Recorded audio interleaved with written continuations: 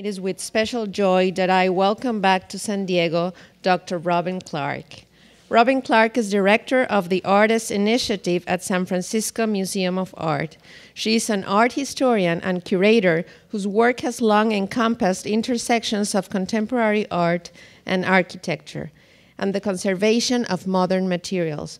Prior to joining San Francisco MoMA, she worked as an independent curator, contributing essays to catalogs on artists like John McCracken and Robert Overby.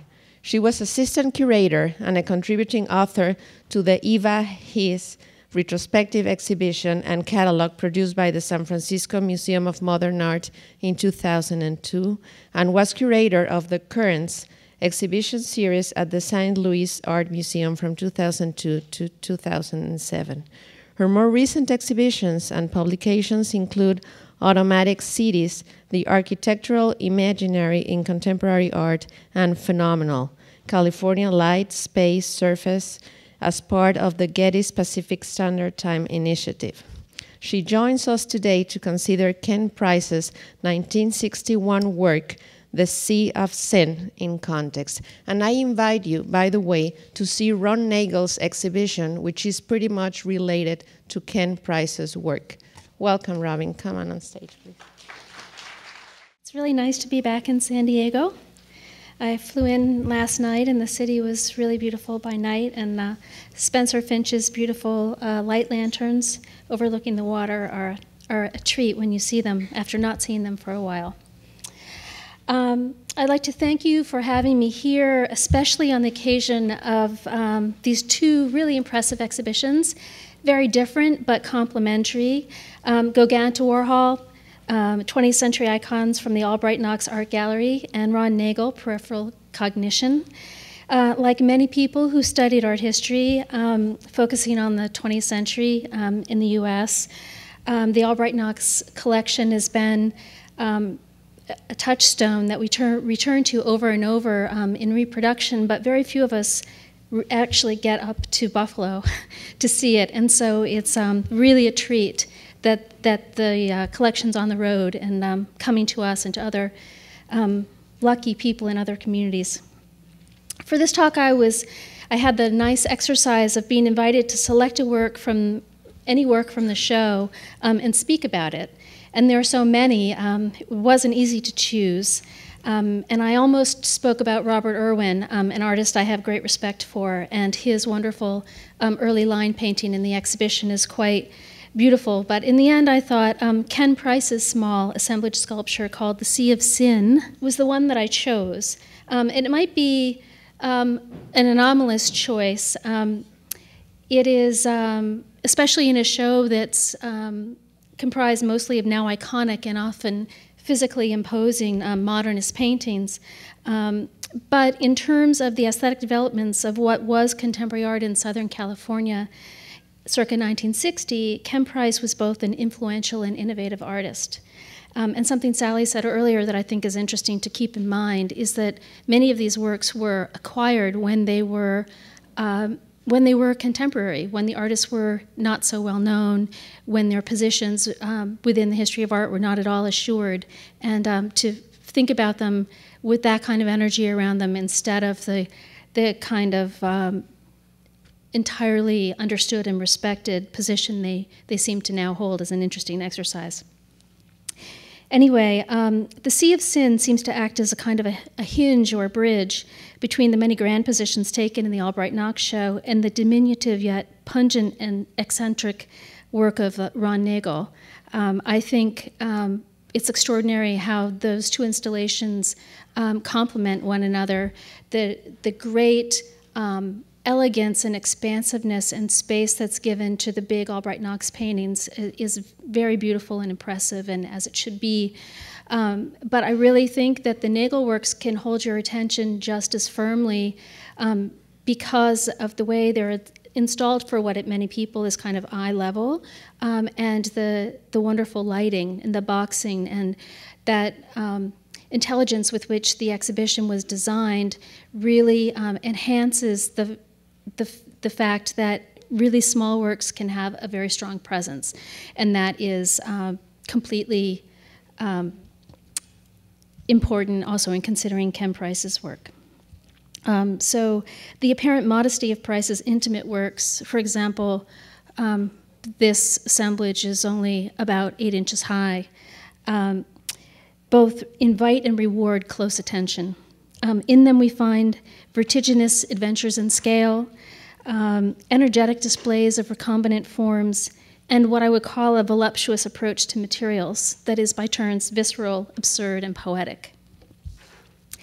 The Sea of Sin is an assemblage work made from a combination of found and fabricated elements, including collaged paper, tempera paint, terracotta clay, and a wood box with a glass front.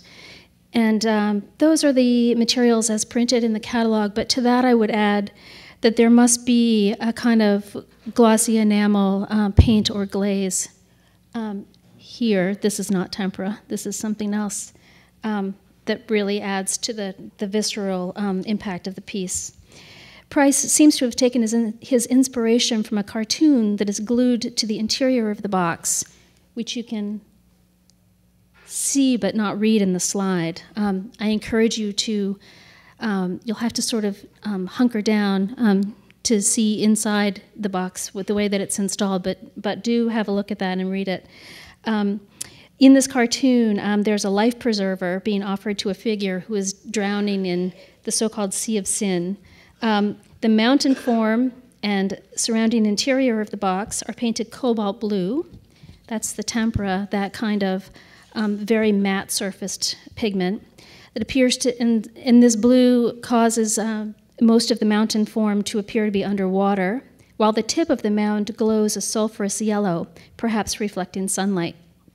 From the void shape that seems to have been scooped out of the center of the mound, almost like a navel, something dark and glossy seems to be oozing out. And although it's not visible in the slide, and this is why close looking in the actual gallery is so important, there are several dark elements, little like tusks or spikes or teeth inside the opening of the ceramic object. So if you, in the gallery, look carefully in here, there's a lot of activity. There are multiple frames. So you have the frame of the box, and then you have the frame of the void, and inside each one, telescoping in, there's still more activity. The careful housing of the object within the box with its simple latch seems to suggest that it could be removed for closer study if necessary.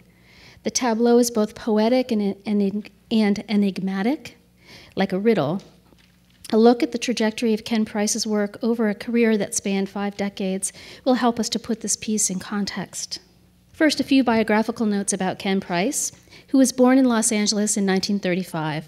He grew up in Pacific Palisades, where his interests included jazz and surfing, and that might sound like a kind of gossip magazine gloss, but both are important because of the improvisational nature of jazz influencing his work, and also his close relationship to the ocean and to water, as both metaphor and literal imagery comes up quite a lot in the work. He completed a Bachelor of Fine Arts with a focus on ceramics at the University of Southern California in 1956, and also a Master's in Fine Arts at New York State College of Ceramics in Alfred, New York in 1959.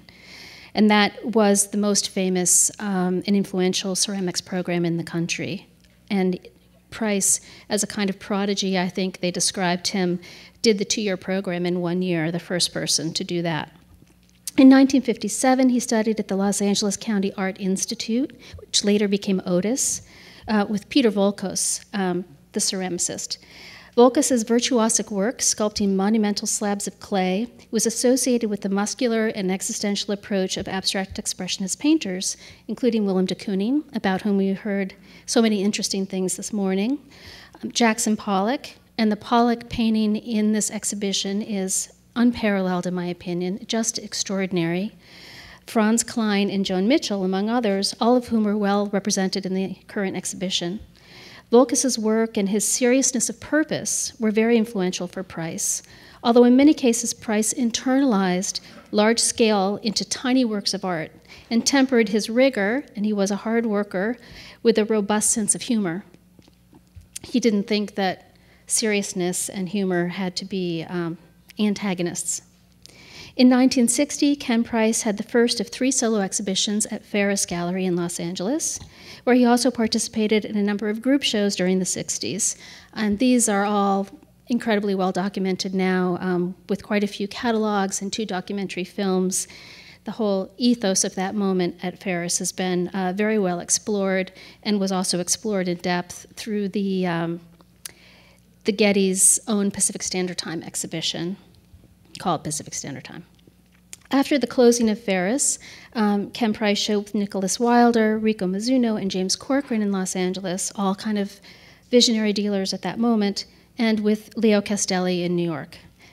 So clearly from the beginning, he was not marginalized, although he chose clay as his medium, which typically was not taken so seriously. In the early 1970s, Ken Price moved with his family to Taos, New Mexico, where the landscape, community of artists, and distance away from the commercial art world were conducive to his work for a time.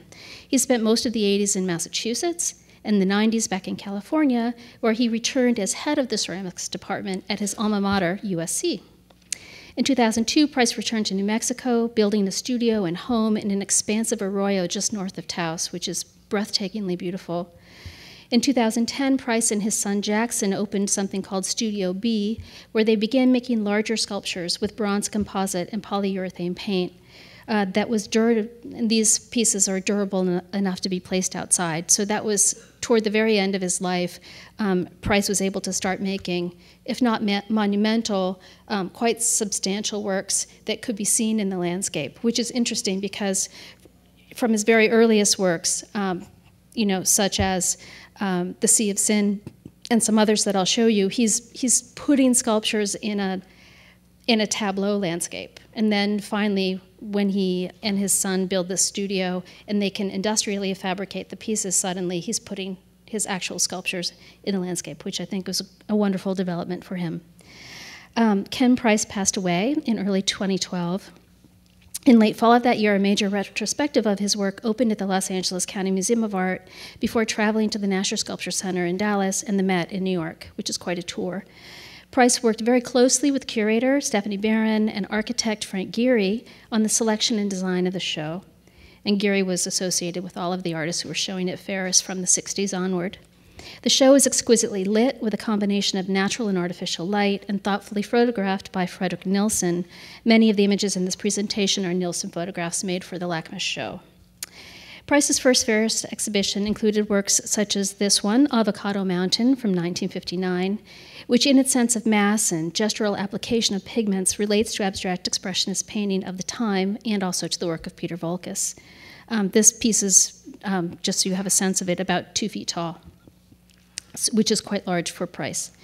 Soon thereafter, Price moved to a brighter, more pop-oriented palette and crisper surface finish, but retained the bulbous forms of the so-called mound or mountain sculptures that are clearly precursors of the central element of the Sea of Sin that we just looked at, and to related works such as this one called Astronauts in the Ocean.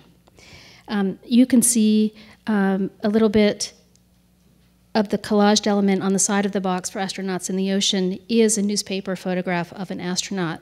And Price is then sort of taking this flight of fancy to imagine perhaps the space capsule as it crash lands into the water. This is 1961. Price's subsequent Ferris shows include works from his egg, specimen, and cup series, just to remind you of this. With the egg-shaped pieces measuring about 6 inches high and the even smaller specimen pieces, which were sometimes presented like relics or fetishes on stuffed pillows. Price developed the tension of opposites that became a hallmark of his mature work, I would say, right around this moment. Beautiful in their delicacy and saturated hues, these objects also strike some viewers as repellent, suggesting insidious and uncanny infestations. There is a narrative aspect to the display of the specimen sculpture, which rests on an elaborately crafted velvet pillow and stanchioned pedestal, which he soon leaves behind. And here's one of the larger egg sculptures. This one's almost a foot tall, and I'm proud to say it's in the collection of the San Francisco Museum of Modern Art. Writing about the egg and specimen pieces of Price in 1966, Lucy Lepard explained, quote, "The clear-cut, strongly colored outer form conveys a toughness and modernity, while the dark, glassy orifice and tendrils, with their suggestion of a teeming, damp, cool substratum, bring to bear most strongly the organic metaphor that is responsible for the sculpture's extra-formal fascination." At the same time, there is still a narrative strain in Price's work. He made a series of ceramic cups attached to the forms of small water creatures like frogs, lizards, snails, and turtles. This piece, called Blind Turtle from 1968, is presented in a box of sand, a theatrical approach linked to the early assemblage works of The Sea of Sin and Astronauts in the Ocean, and like them, taking inspiration from dreamy meditations on the coastline.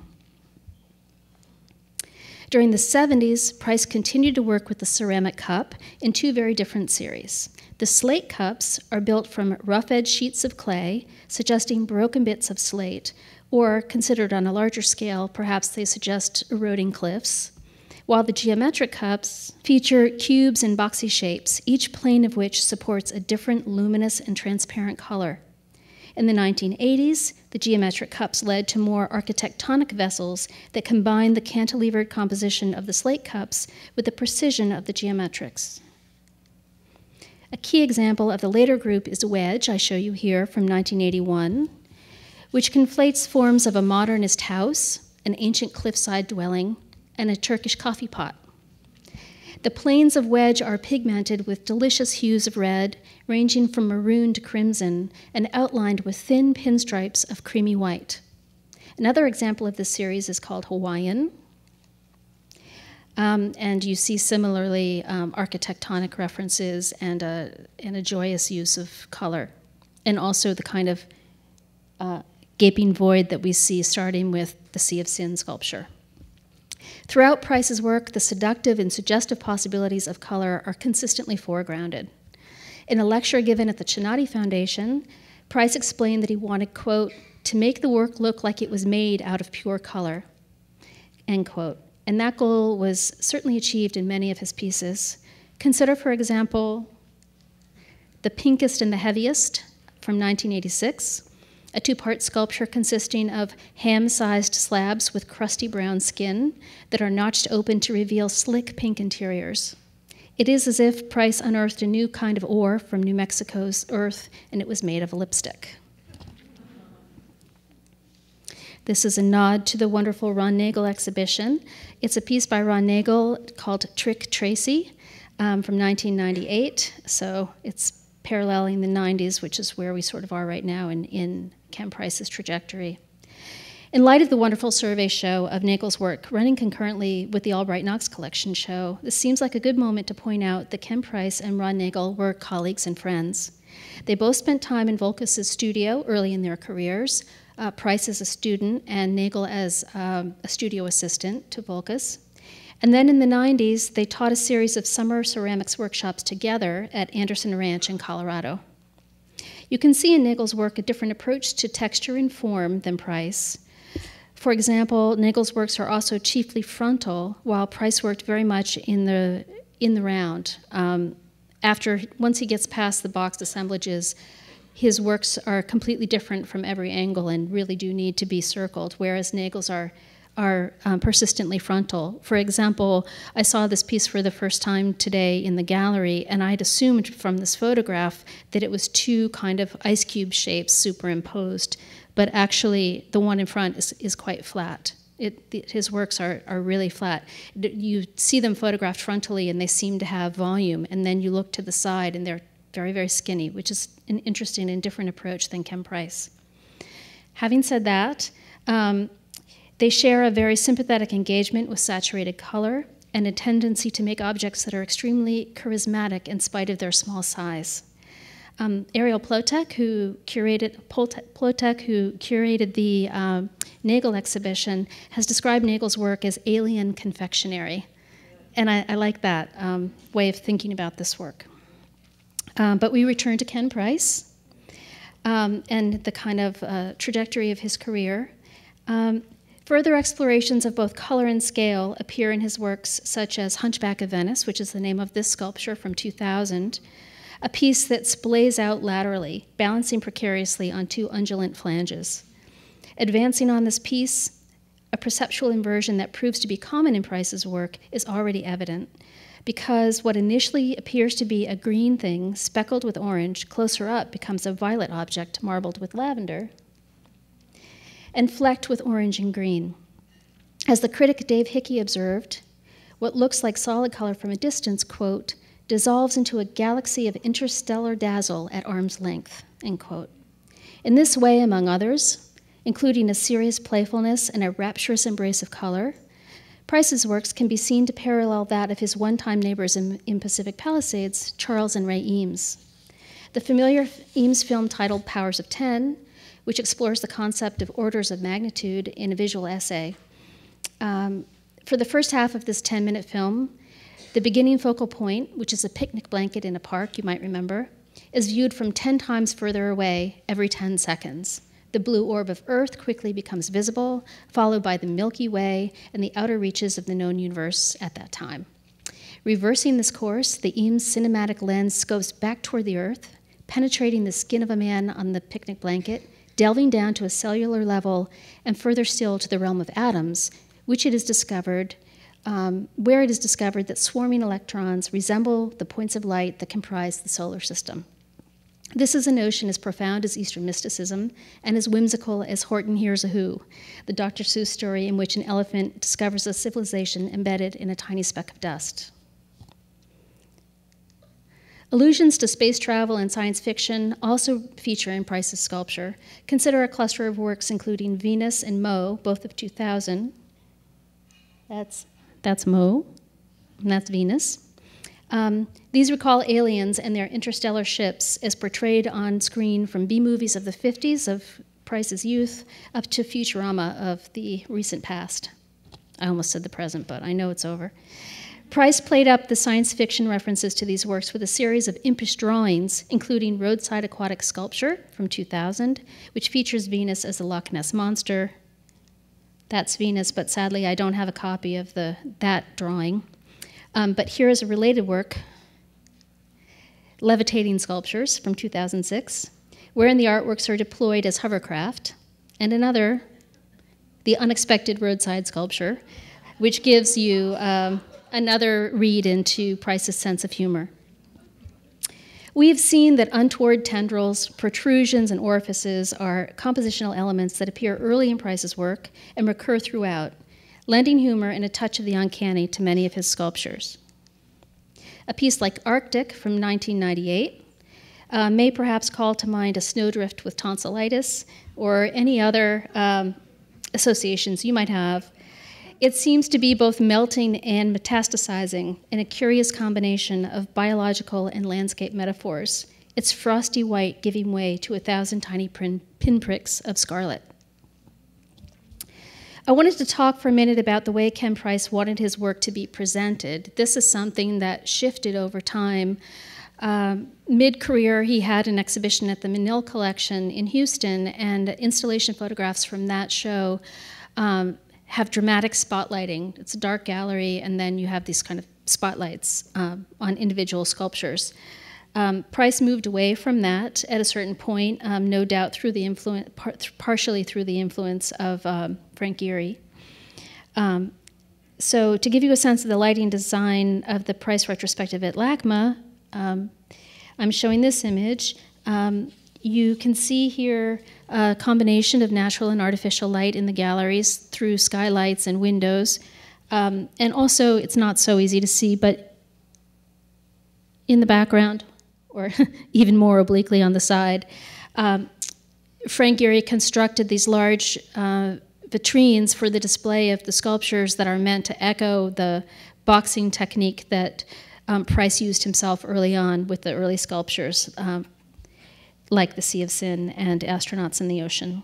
One of the most engaging aspects of the previously mentioned Ken Price show at LACMA was actually the exhibition poster, which functions as a kind of visual cliff notes to the show and reproduced nearly all the featured sculptures in chronological order and to scale.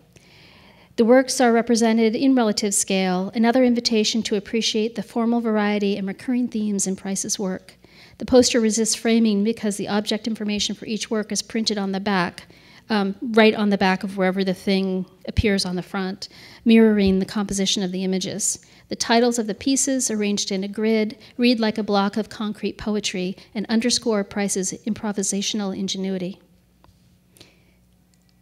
Circling back to the Sea of Sin, one sees already in this early work aspects of Price's ability to suture attraction, repulsion, and humor in endlessly inventive combinations. With the concurrent exhibitions of the Albright-Knox collection and the Ron Nagel retrospective, you have the opportunity to consider Price's work in two compelling contexts: the dominant mid-20th century modernist discourse in the United States. I mean, I realize it has wonderful earlier European works, but I'm really focusing on the mid-century moment of the large gallery, represented by the Albright-Knox collection, and also the work of his friend and colleague Ron Nagel, a fellow West Coast iconoclast. For further reading, I recommend Douglas Dreispoon's catalog of the Albright-Knox collection exhibition, Stephanie Barron's catalog of LACMA's Ken Price retrospective, Lucy Lepard's essay in the 1966 exhibition that LACMA did, which was a two-person show of Ken Price and Robert Irwin, and finally, Ariel's catalog for the Ron Nagel presentation here. Thank you for your time.